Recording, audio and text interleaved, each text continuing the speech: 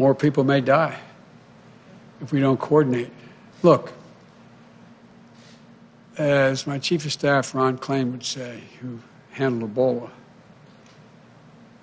a vaccine is important. It's of little use until you're vaccinated. So how do we get the vaccine?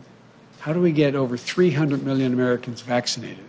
What's the game plan? It's a huge, huge, huge undertaking to get it done, prioritize those greatest in need, and working our way through it, and also cooperate with the World Health Organization and the rest of the world in dealing with this. And so they say they have this warp speed program that not only dealt with getting vaccines, but also how to distribute this.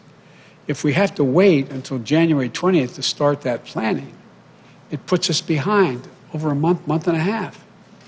And so it's important that it be done, that there be coordination now or as rapidly as we can get that done. I am hopeful that the President will